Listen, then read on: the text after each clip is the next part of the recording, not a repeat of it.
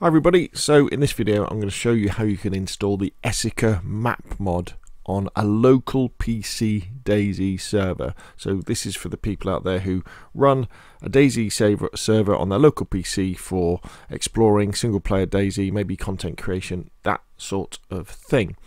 Now if you haven't installed a DayZ server on your local PC, then I'd recommend first watch my video how to install a local server on your PC for single player DayZ and mod testing.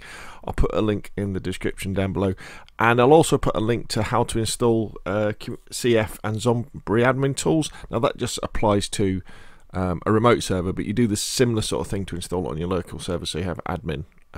So Esseker, really nice big map.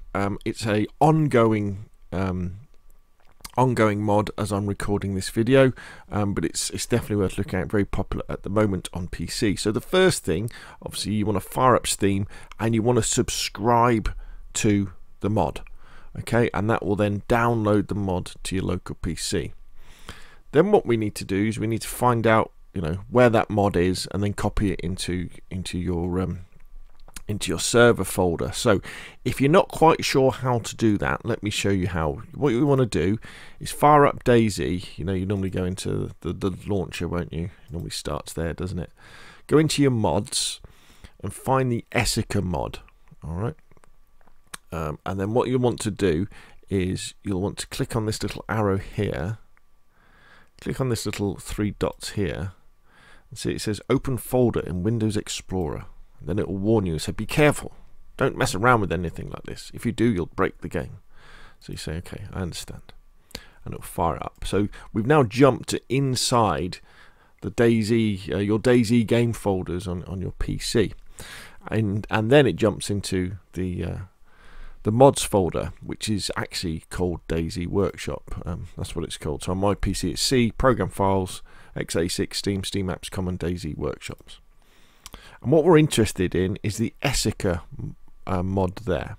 So you'd find that and you'd right click that and you'd copy that. Now generally when you have the DayZ mod, the DayZ server installed, it'll be in the same folder as your DayZ game. So here's DayZ server, as you can see. So we click in that and then we just paste Esseker into the directory, the first directory here. So there it is. So there's Esseker. I've already done it here.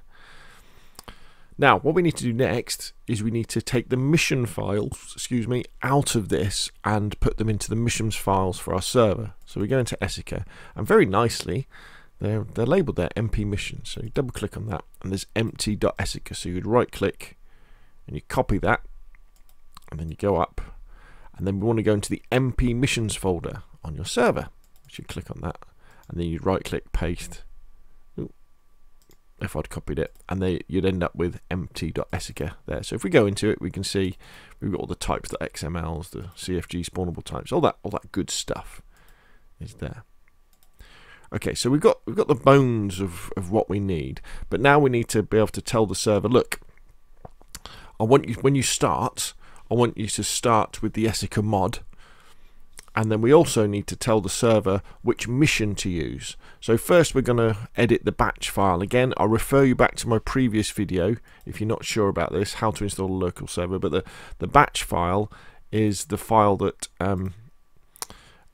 tells the server how to start.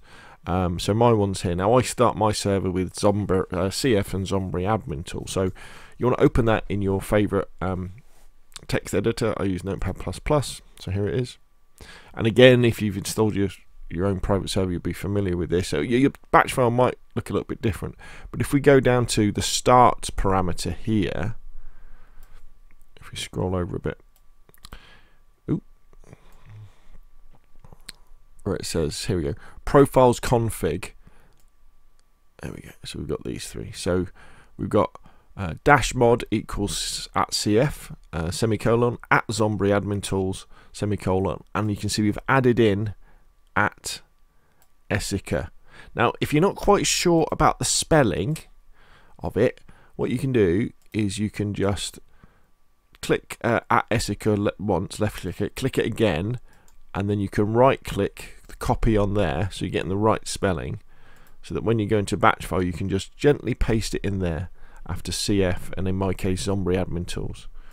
And I paste that in there, and then you want to save that. So what that does is, what this file does is, when the server starts, it says, look for the DayZ server file, and I want you to start with the Community Framework mod, or the CF mod, the Zombie Admin Tools, and the Esseker mod. However, we've still got another job to do. What we need to do is we need to edit the config file for the server to tell it which missions folder to look in, for that sort of stuff. And in my server, it's called the server DayZ.cfg. So what we do is we would edit that with Notepad++. So here it is. And then if you scroll down, you get this bit here, class missions. So class missions, class DayZ, template equals, and your one probably says something like template equals DayZ offline.churners plus, but we want to put empty.esseker in there. And again, if you're not sure about the spelling, if you go into the missions and then gently left click that and then right click and copy the name there, you can then go in and then you can paste that over there. Now don't worry, it gives you the vanilla missions underneath anyway to paste them back in. So template equals empty.esseker. So we save that. We're almost ready to go.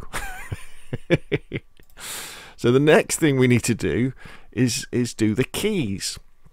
So the keys are, I guess they kind of make sure that the game that you're playing, so DayZ, the DayZ game and the DayZ server, are singing from the same hymn sheet, and you do that with the keys. So if we go into the Esseker mod again, go into the keys and right click and copy Esseker 0.5.bykey, and go back,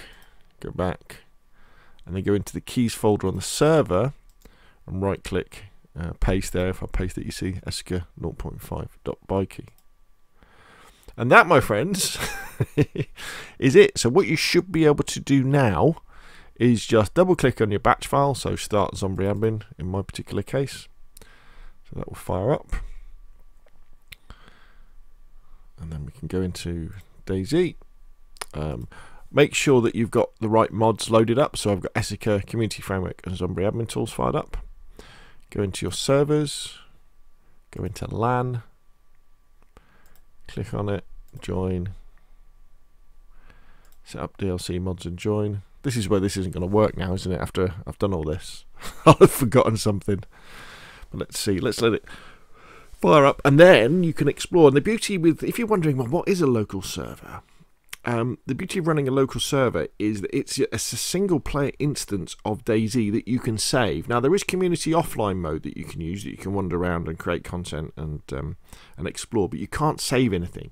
If you run a local server, you can save your progress, which is pretty cool.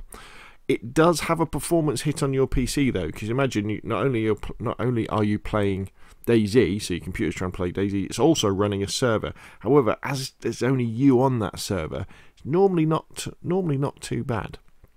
Right, here we go. Now you've got to remember that I am capturing this using OBS on my old laptop. I'm basically using a Shadow Cloud gaming PC, so this may well be a little bit jerky, and the screen may well freeze as well. So apologies if that happens, because it's not very good at capturing gameplay, my old laptop.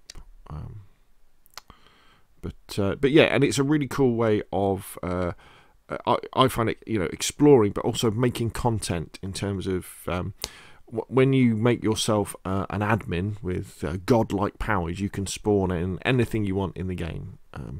So you can practice building, you can do videos about how to use weapons, you can spawn in zombies, you can spawn in all sorts of cool stuff.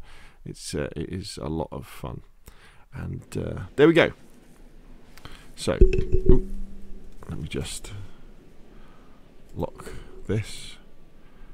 Right, I'm going to do this slow because this is probably very, very jerky, but let me turn on God mode, turn on free cam, and let us rise above Esseker. What town are we at?